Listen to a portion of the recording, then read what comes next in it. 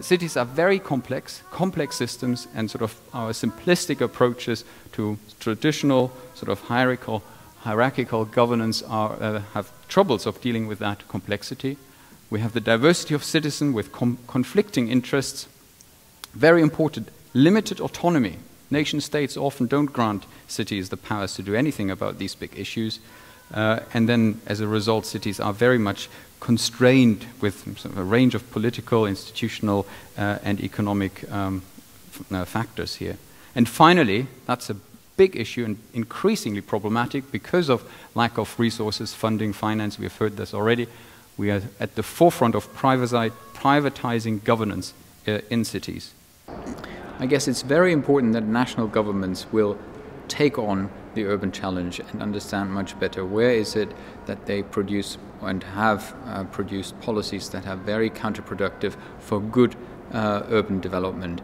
And probably one of the most important urgencies here is to eliminate policies which have basically destroyed cities, which have basically produced very unfortunate urban development. Urban policy sectors are often not really sectors of urban governance.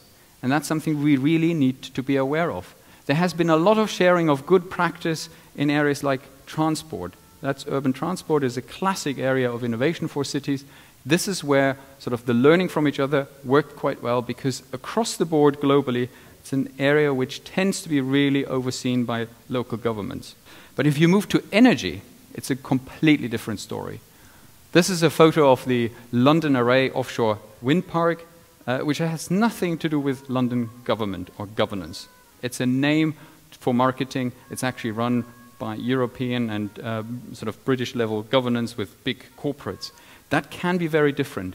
Munich, a city that owns its multi-utility company and can, on the basis of that, make big strategic decisions in the long run about electrifying, greening the city system.